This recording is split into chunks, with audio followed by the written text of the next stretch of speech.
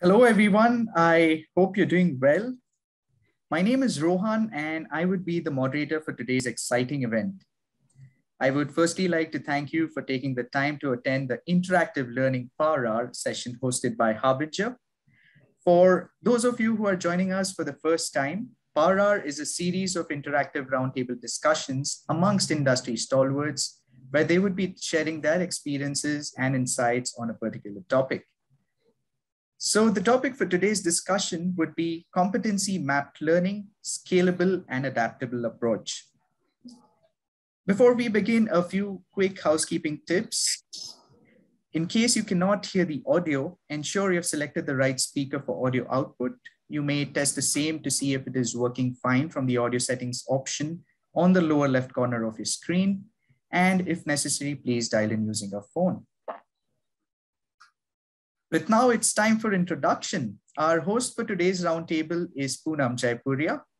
Poonam is the Vice President of eLearning at Harbinger and a seasoned eLearning professional with over 16 years of experience. She started her career as a programmer and moved on to take key responsibilities across a varied range of functions, from product design, engineering, and management to leading product sales and marketing.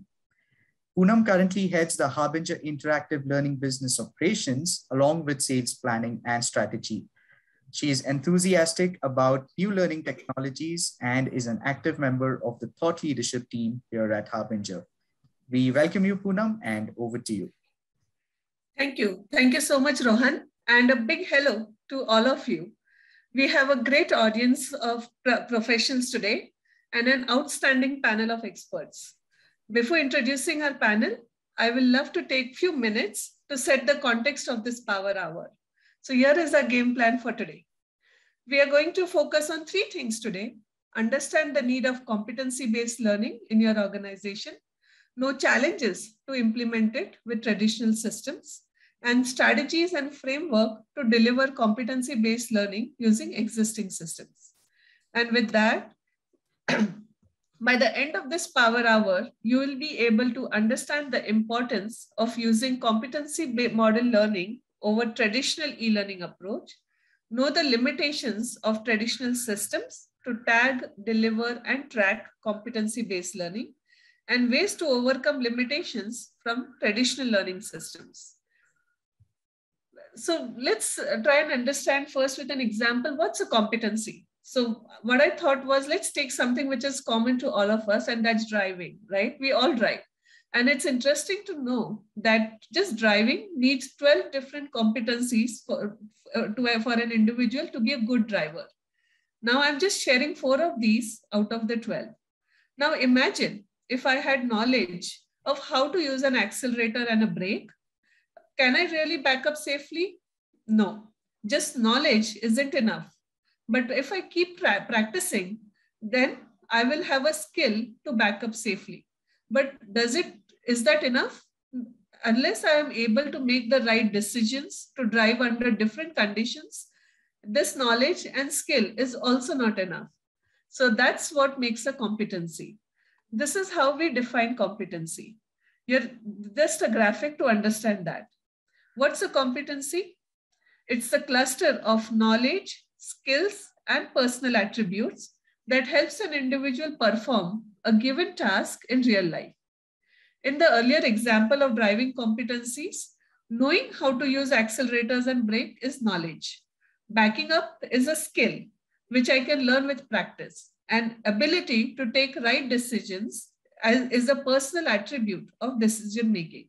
So together, this makes a competency for backing up safely. Here we can see that in education, competency-based education is fairly commonly used in K-12. This infographic, what you see, shares what competency-based education means and how is it different than traditional education.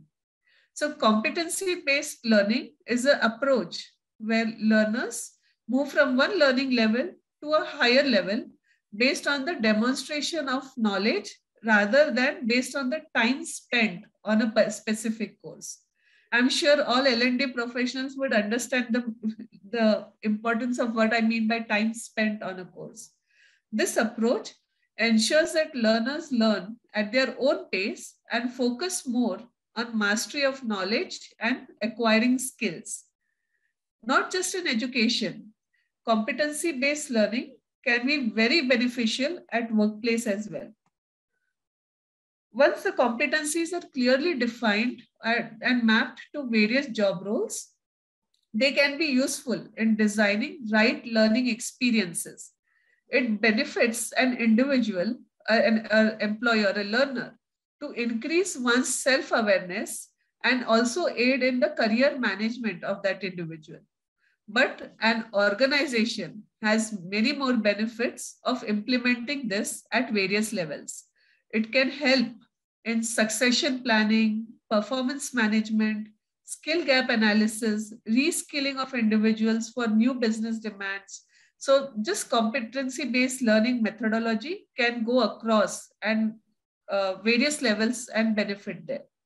So that's the context for today. And with that, let's get ready to welcome our panelists for today. And we have amazing panel here today. So let me first introduce Anshoo Gaur. He is a global tech executive, entrepreneur, board member with 30 years of tech experience. He is also an expert in restructuring businesses for growth and scale.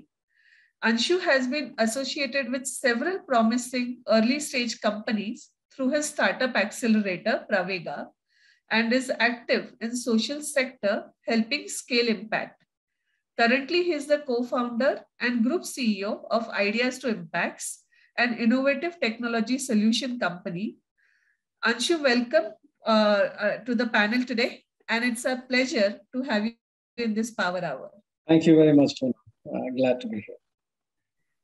And let me also introduce Eric, who is the Executive Director of Talent Transformation, an organization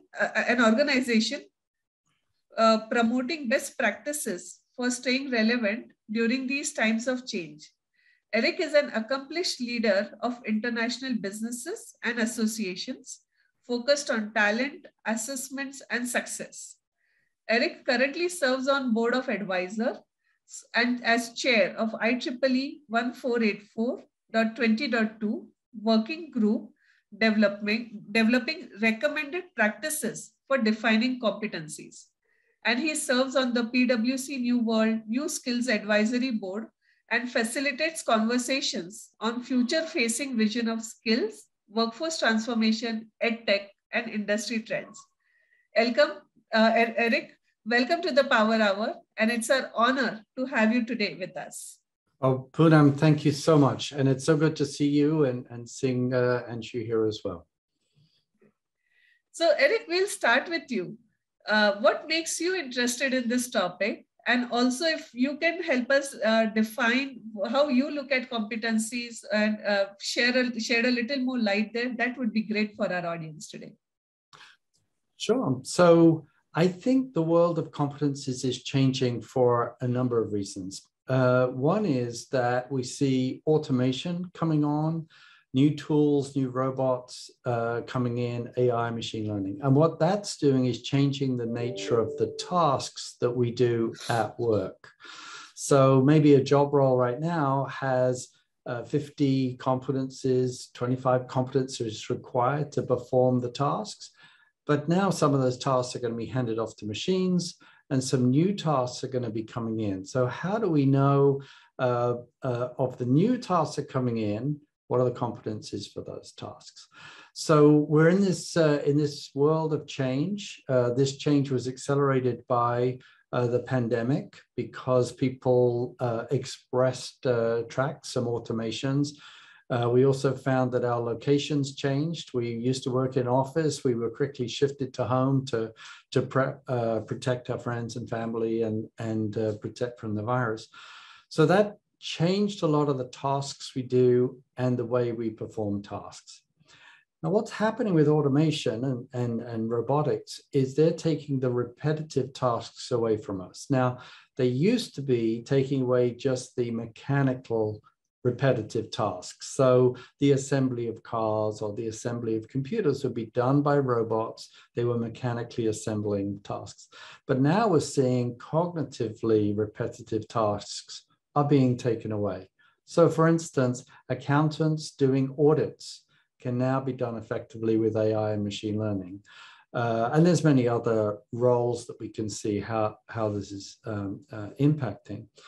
So we're going to go through this transition, and we're going to have to get down to a task level and recognize we're not going to want to displace all the thousands of accountants and just push them out to grass and expect we're going to have to find the new tasks that need to be performed. Well, it just so happens that an auditor has the kind of knowledge and skills and competence to be a cybersecurity expert.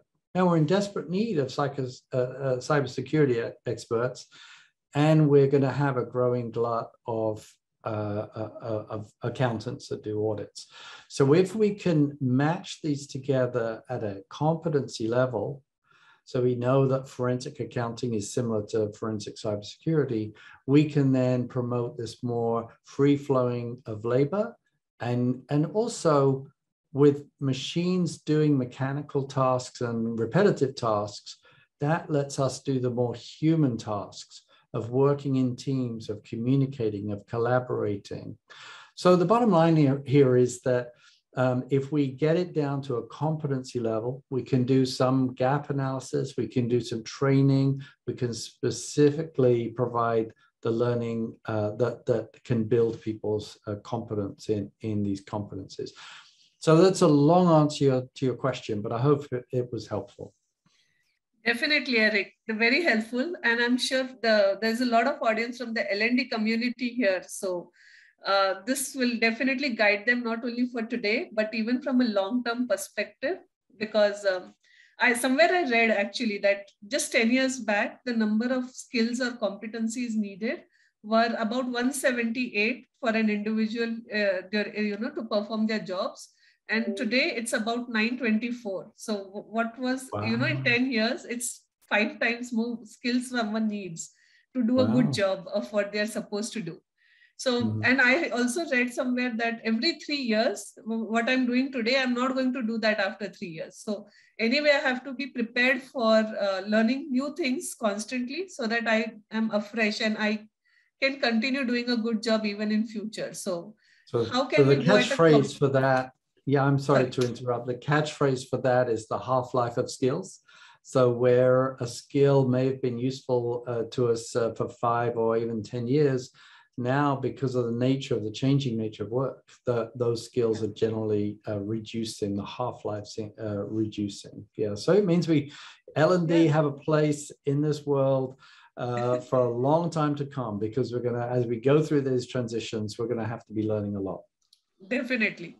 And today's Power Hour, let's try and see if we can see how competency model learning can actually help us set up a better, foundation for these changes which are going to come in future for all of us. Thanks, Eric. And with that, we'll ask Anshu to share his thoughts. What makes you interested in this topic? Thanks, Poonam, and great thoughts from Eric. I think he not only answered the past, but also set us up for the future very nicely in terms of everything that is going on in the world around us. But kind of coming back to your question a little bit in terms of what made me interested in the topic, I think it's a bit of a story. I lived in the US for a long time and decided to come back to India in 2006. I was a part of various organizations, and as I was leading these organizations, one key observation for me was the following, that we as a country in India had incredible talent. However, the skills were not there. And again, it was more about the fact that the context of what is required to be best in class was really not as common as we would like it to be. And as we talk about the IT industry, tech industry, outsourcing industry, it's not enough to have a degree and consider that as a necessary and sufficient condition to do a best-in-class performance of a role. And what was frustrating to me at that point in time was that, okay, we have the talent, we have the energy, but clearly we're not performing to the extent that we we ought to be. And that kind of led me to thinking in terms of, hey, there's got to be a science to this. You know, as an engineer, you want to solve that. Well, I'm sure Eric will tell us about the left brain and the right brain and those aspects. But, you know, approaching it from a scientific perspective, it became important to understand, hey, what does it take for one to perform a role effectively? And that kind of started the interest. And then again, here, of course, there are hard skills and technical skills, but equally harder is the softer skill that we just take for granted, but again make the difference between success and failure in any job, any role, any individual anywhere in the world. So that got me interested, and more recently, the role that I'm playing. A dear friend of mine, Giddy, started this interesting company called Ideas to Impact, and the purpose of the organization is very succinctly captured by, well, the future is already here, it's just not distributed evenly. And we are on a mission to distribute the future evenly, essentially saying that we want to take the cutting edge, high-end jobs and perform them at the human edge in smaller towns in the country, rather than everybody relocate to polluted cities, poor infrastructure, 4 hours commuting, keeping the pandemic discussion aside. It was just not sustainable. So our organization is focused on enhancing and developing skills in smaller towns where the talent is, and ensuring that we are able to deliver best-in-class outcomes for our customers globally, wherever they are, and do it in a way that we are giving back to the society, driving sustainable growth, but not doing it at a discount. We're not looking for favors from anybody. That's our purpose. That's what we want to do. But at the same time, we want to deliver best-in-class outcomes. And for that, you need best-in-class skills. And hence, pursuit of doing that at scale required us to bring extra and additional focus on how do I build those skills effectively? And how do I do it recognizing, hey, where is the talent? Where do we need to go? Where is the job? What are the outcomes that are to be delivered? So that's kind of the context of what got me initially to be interested in this topic that has sustained over the years, and then more invigorated more recently because of the role that we are trying to. Very, very interesting story, Anshu, and I can see the journey, and also like your social mindset and the passion to make a difference in the social community. I can easily see that through your story. So great, and would love to hear more as you have implemented this and you're planning to implement it at a much larger scale. I know that. So would love to hear a lot from you as we take this discussion forward. Absolutely. Thanks, Poonam. So let's have you, Eric, shares a little more today about this question on how is competency-based learning relevant for workplace, and why is it so relevant even today? Would you like to share a little thoughts there for all of us? Oh, so I think there's multiple dimensions that are happening at the moment. One we're seeing, and I'm not sure how global it is, but I'm hearing that it's global, is this concept of mass resignations. So what happened when people were coming to the workplace, there was a social cohesion amongst the individuals working cooperatively and collaboratively.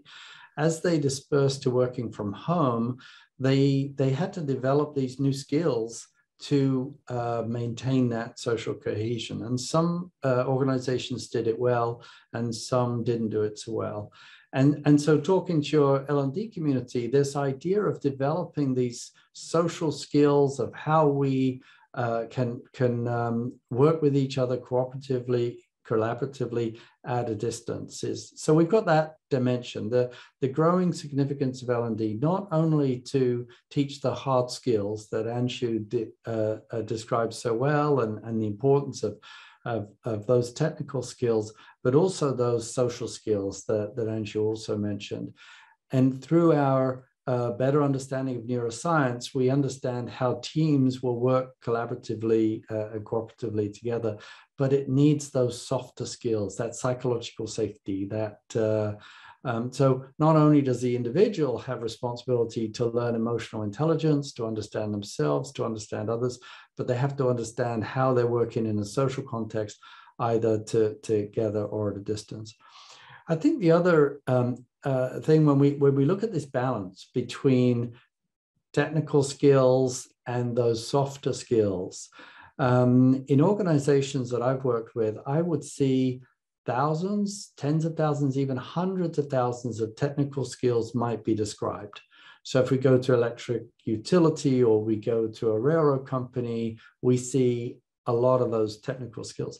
But when we come down to the softer skills, maybe we see between 5 and 15. There aren't hundreds of these things, to understand ourselves and understand, it doesn't take hundreds of things.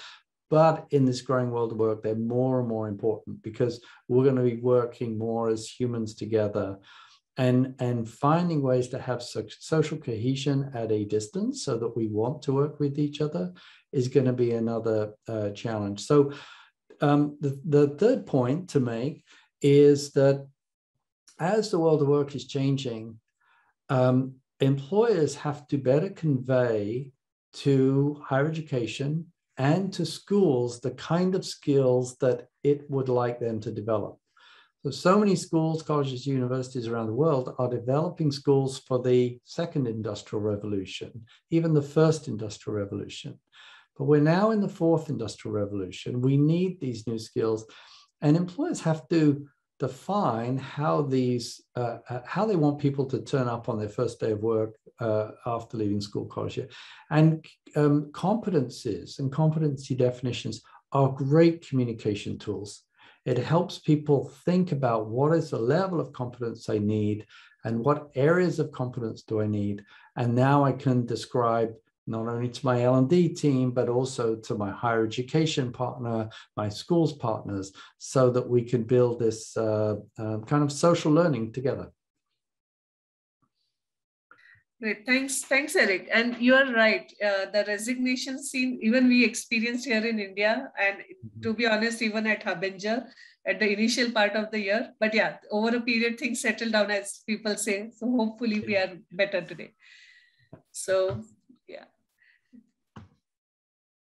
And this may be a good time. We could actually ask our audience here with a quick poll.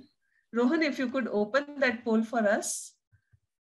Which of these are the biggest challenges the L&D faces today?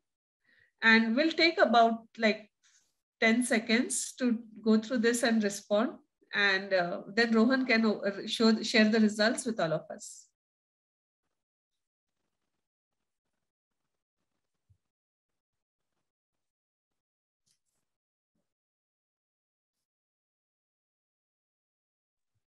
All right, we have almost 40% of our audience who have voted. Let's give it another 10 seconds, maybe.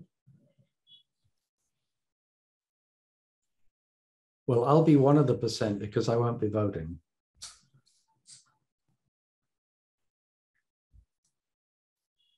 I don't want to skew the poll. All right, we have more than 75% votes, so I will quickly end the poll and share the results. Sure. So the results are clear, and I think, Eric, what you alluded to seems to be one of the key challenges again, talent retention. I see that got the number to 54% vote. And of course, skilling and reskilling of employees is big. And I think you both have talked, Eric and Anshu, about this challenge the team has today. So it's real. We can sense it from the audience as well. So we'll probably go a little deeper into this, and let's see that how can competency-based learning help in skilling and reskilling employees. And maybe Anshu, this time we'll start with you. What's your thought? How does it really help? Well, I think, Poonam, I kind of look at, before we kind of talk about, I think we've established the need for skilling, reskilling to a great extent. And Yes. Once that is established, then the first thing which comes to mind is, hey, how do I build the foundation, right? And I kind of see this question about competency-based learning model as the foundation over which you can do the things that you want to do. And it's not the only thing, but for us to think in terms of the right skills for people to perform a particular job, the foundation is a competency-based model, at least in my experience.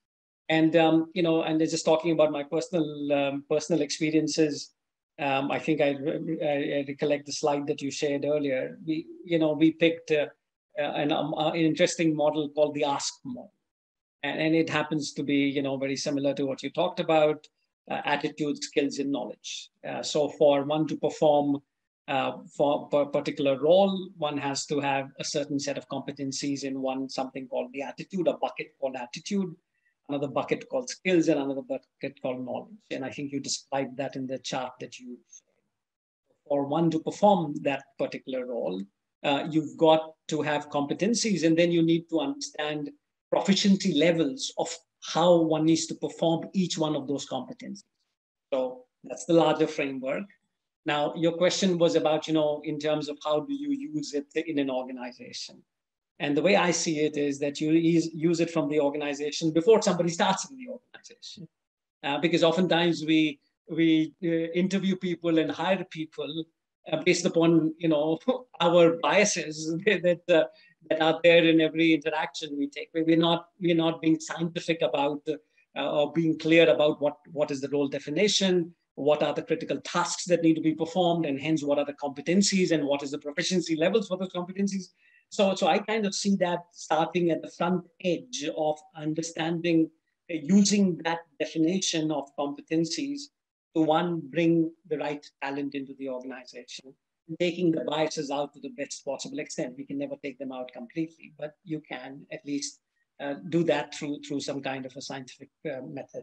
Once the person is in the organization, inevitably the question becomes, hey, you are expecting them to perform a particular role, and now the role is dependent on the project. A new project comes in and you are expecting them to do something else. And now you need to determine, hey, what are the competencies required for this new role? Like Eric described how the roles are changing all the time and the half-life period of those roles that exist. So, and that's real life. You are hiring talent for the long haul, and it's up to you to help invest in the talent. So the question of understanding where somebody is with respect to the expectations, so that, hey, this is what is expected to be done in this role, this is where you are in terms of the competencies, then helping people to get from here to there is something that we need to do. That goes back to your reskilling question that you talked about, upskilling, reskilling, however you described it. And the final thing I would say is that it's also important for organizations to provide career mobility. We talked about L&D a lot. So how does one know what are the options? If I'm a large organization, where can I go? Well, I can go to different places two ways. One, knowing what are the things that are expected in that particular role, and knowing where I am with respect to what is expected and what the gaps are.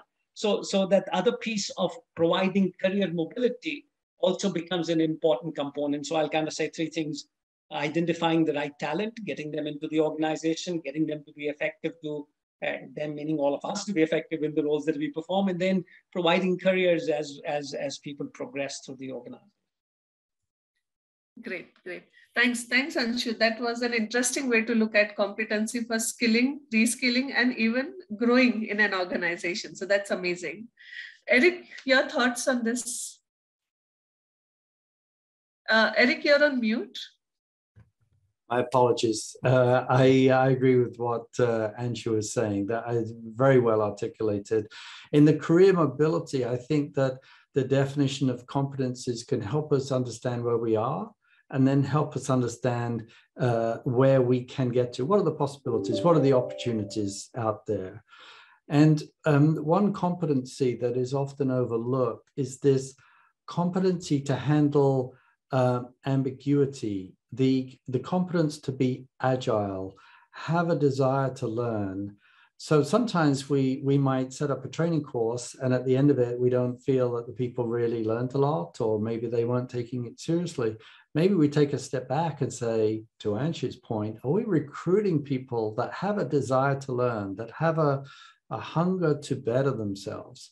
And maybe we need to bring more folks like that into our organization.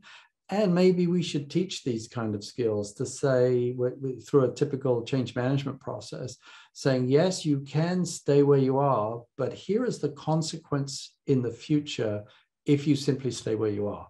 Because the world's going to change around you, automation's going to change around you. So by learning new skills, you're just going to be able to flow into this new kind of work, hopefully better paid kind of work. You're going to have a more satisfying career.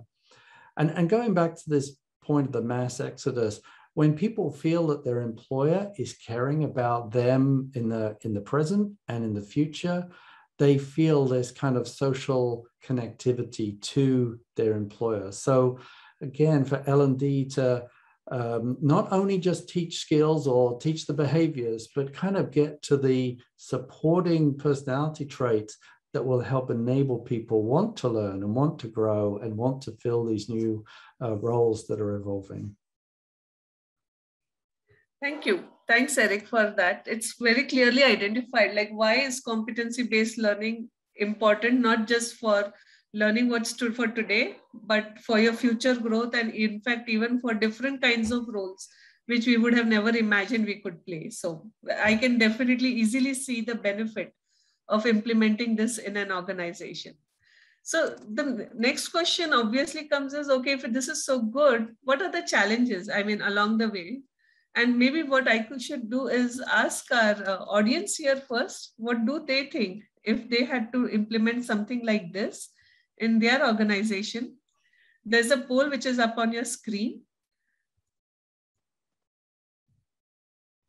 What challenges do you see you would face while implementing something like competency-based learning?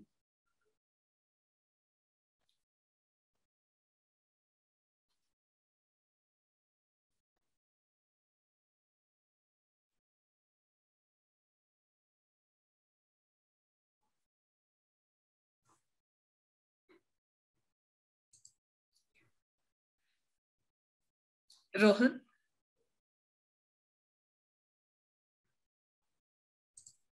Yes, Poonam. So we have 77% of our audience who have participated. I'll quickly end the poll.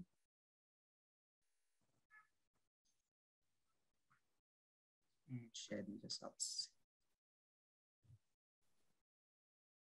Okay. So Eric and Anshu, any thoughts on the audience poll results? Does this resonate with you while you're talking to other organizations, or Anshu, while you implement this in your organization? It does. It does to a great extent. And I think, so I'll tell you, and I kind of see those questions were kind of right on the money in terms of what was defining the competencies, right? We talked about the model in terms of for a particular role to be performed, you really have to have the role definition correctly, and you have to have the competencies defined in those buckets that I talked about: attitude, skills, and knowledge, ability, skills, and knowledge, and the proficiency levels. And that's not an easy task, even though a lot of that is available. It requires an execution discipline, which is hard. So it might sound straightforward, but it is not, because it's one of those. I kind of even call this maybe a soft skill, to have the discipline to do some of this. Yeah. We just take it for granted. We just think, hey, I can do this, and so you kind of end up ignoring that. But so having that framework or the model is as clearly as was identified by the participants. The other three areas are equally challenging, and I'll tell you where we have struggled. So one is the model and the framework, and of course some mechanism, whether it's spreadsheets or a tool which enables that framework to be operationalized. Where am I? How am I performing? What do I need to do? What are the gaps, and so on. The second is the content. Okay, I know that this is where I am and this is where I need to go. So where is the content which goes along with helping me, audio, video, whatever kind of content which gets me to get better? right? Now it can be push learning, it can be pull learning, we can keep that aside, but then the content piece becomes critically important. Yeah. The third piece which becomes important, or is a challenge in what I've seen is around, okay, well, the best way to learn is hands-on. So while I give you the content, but am I giving you the ability to learn hands-on, and you're getting into it stuff? And again, I'm talking a bit on the technical side. So clearly, hands-on becomes increasingly important. By the way, hands-on is equally important for welding as it is for full stack Java development. So the hands-on piece becomes critically important. And then finally, if you've done hands-on, hey, how do I do the validation and certification and benchmarking against stuff? So I think those four things taken together become the challenge. And I would say that as we have talked Poonam offline, it's you don't have one way to kind of solve it. So you have certain tools or methods which are good in one area versus the other, and you have to kind of pull it all together. And then if it's not in one place, then the discipline that is required to make it work effectively starts to, hey, I need two systems. You're asking me to go here to do this, and the other place to go. So those other aspects become resistance to change that we are trying to drive as we bring something like that into the organization. Great. Anshoo, thanks for that. Sorry, Eric. Go ahead, Eric. Yeah, no, I completely agree. I think the other thing worth mentioning here is developing and maintaining competency definitions and competency frameworks is hard.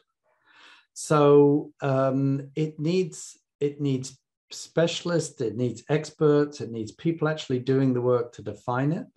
And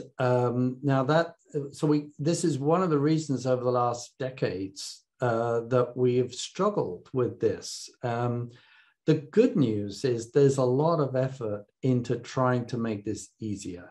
So as you heard at the beginning of my introduction, I'm the chair of the IEEE group to develop recommended practices for developing competencies. And in that role, I also work with the IEEE group to develop these schemas for database schemas for holding competencies. And our goal between those two groups is to help competency definitions become more discoverable. So that the idea of Creative Commons competencies will be out there. So we're already working with groups that are making kind of open source competencies. Now they'll have a container, a schema, and the schema is designed in a way that they can be discoverable. And we will get to a place through other initiatives that are going on where we can do a search for competencies, and we can pull it in as a database. So one is discoverable, another is transformable.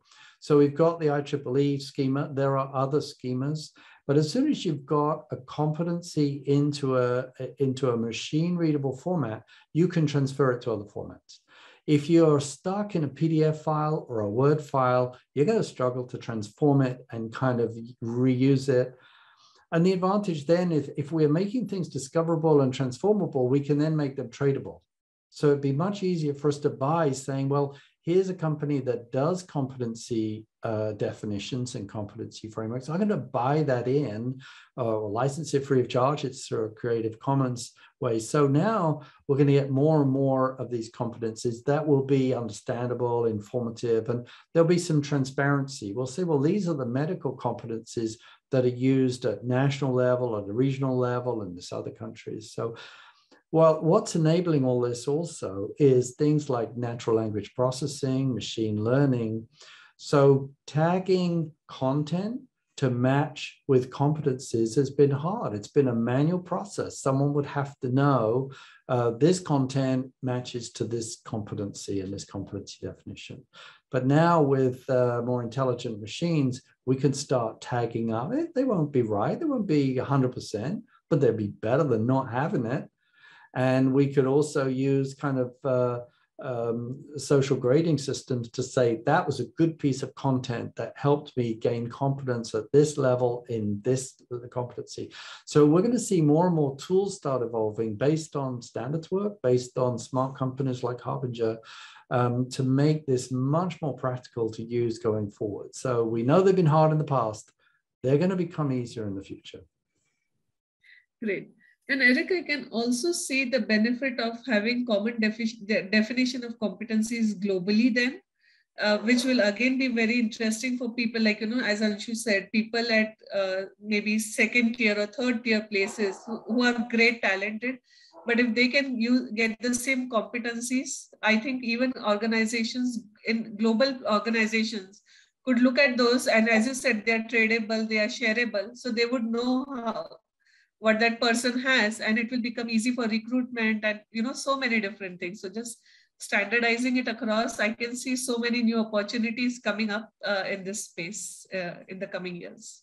Then what we are basically saying is in this model of implementing competency model learning, there are four key things. Pre-test, where you find the gaps, then assigning the learning paths based on the gaps, a constant post-test and evaluation. This is different than what we do in e-learning, traditional e-learning, where there's just one test.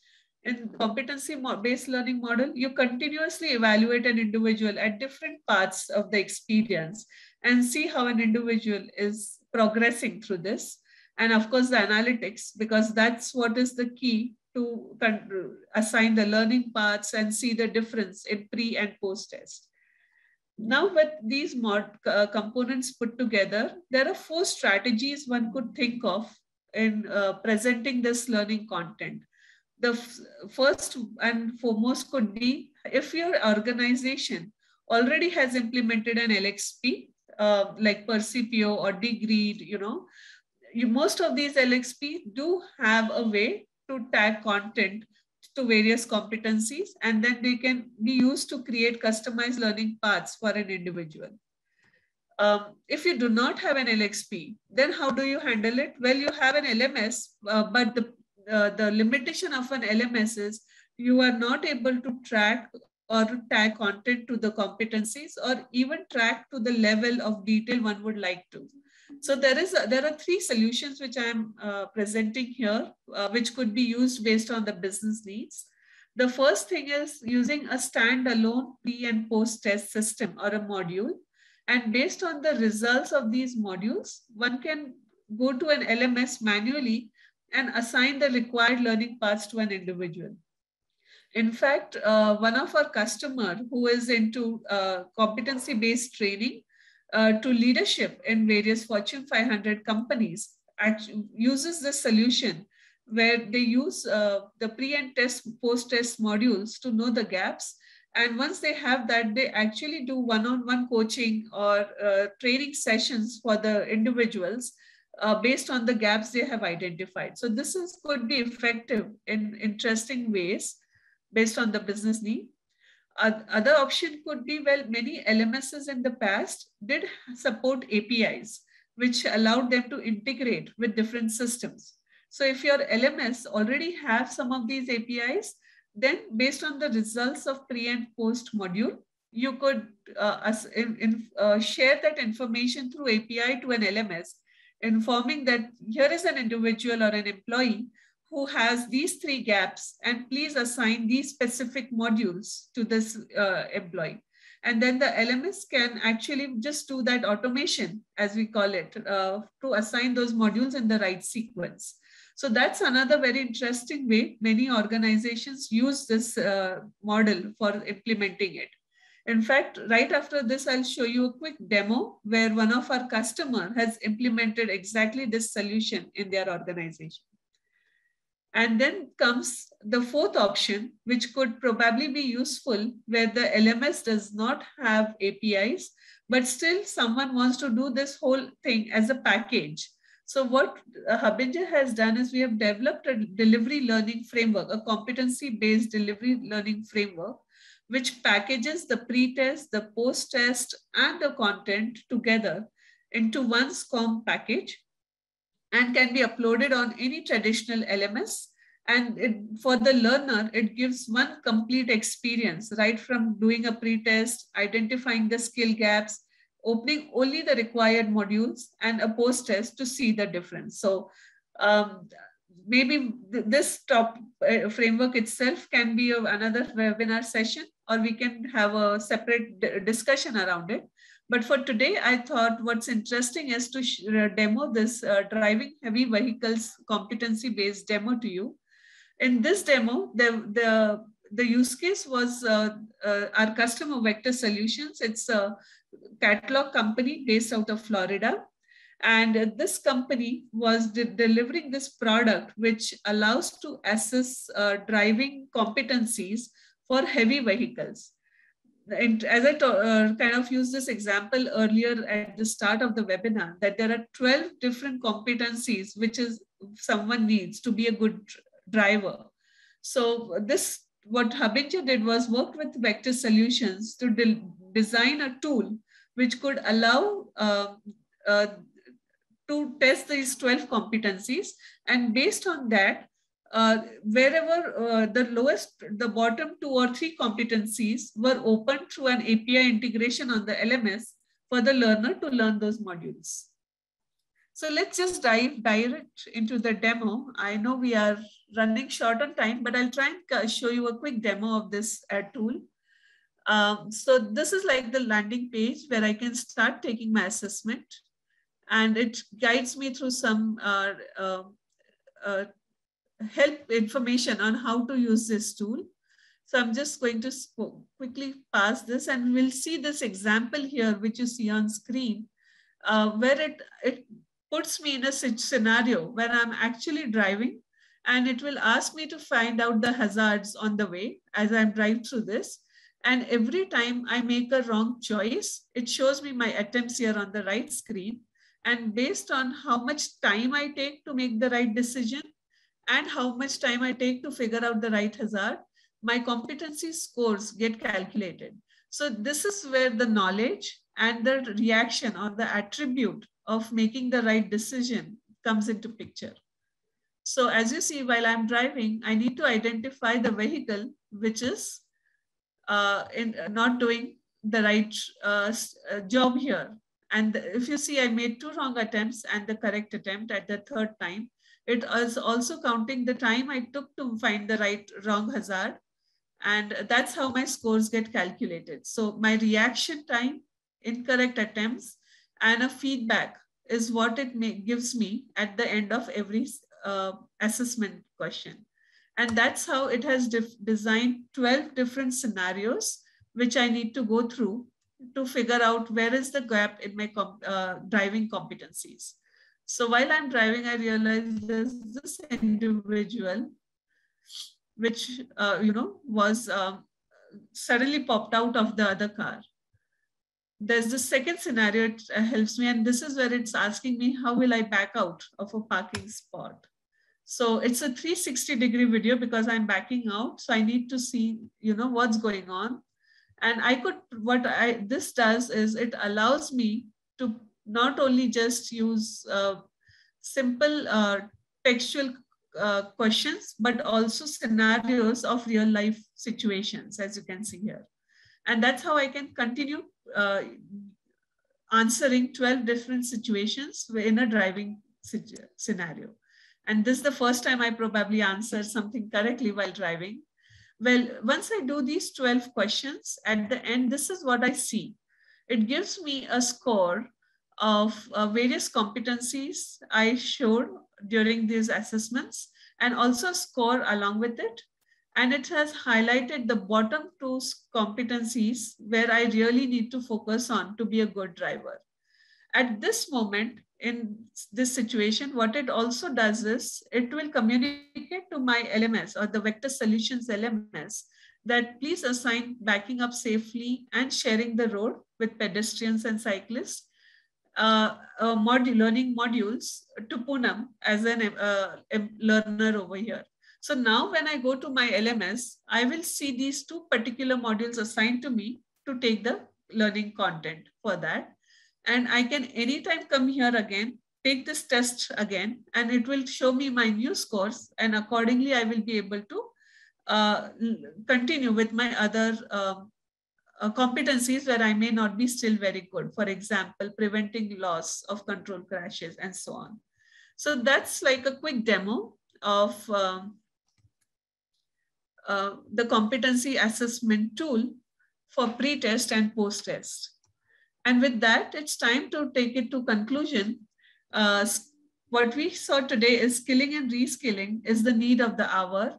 And we heard from Anshoo and Eric that competency-based learning is a great way to solve this problem at scale, and not just for today, but for future as well.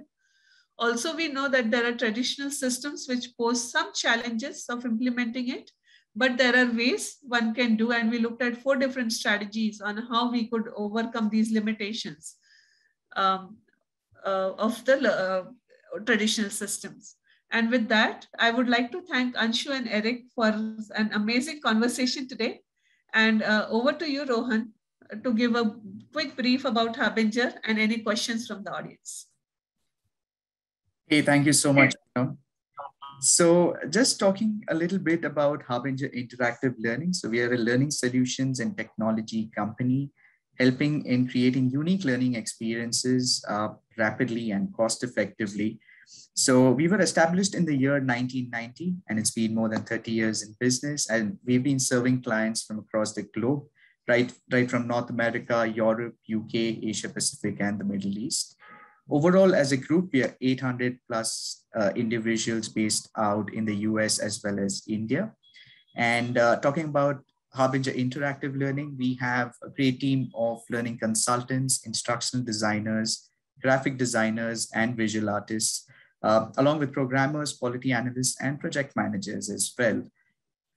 And the industries that we cater to, so we're not an industry-specific partner per se. We have experience working in all different types of industries that you see on your screen, right from life sciences, e-learning production houses, edtech, retail, so on. And talking about our core areas of expertise, it's been custom content development. We've been supporting a lot of our clients of late on the competency mapped learning as well. And apart from that, some new learning interventions like nudge learning, AI-driven chatbots, and many more such learning interventions. So this is in brief about Harbinger Interactive. And with that, I know we're on top of the hour. And thank you so much for the questions. If you have any, we're going to be around for another couple of minutes. Please feel free to drop in the questions in the chat or in the Q&A pane, and we'll be more than happy to answer them offline for you.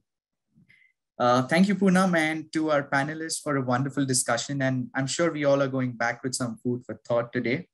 And in the meanwhile, if anything pops up, feel free to reach out to us at info@harbingerlearning.com. Thank you once again, everyone. Take care and have a nice evening. Thank you. Thank you, everyone. Thank you. Great session. Thank you. Thank you.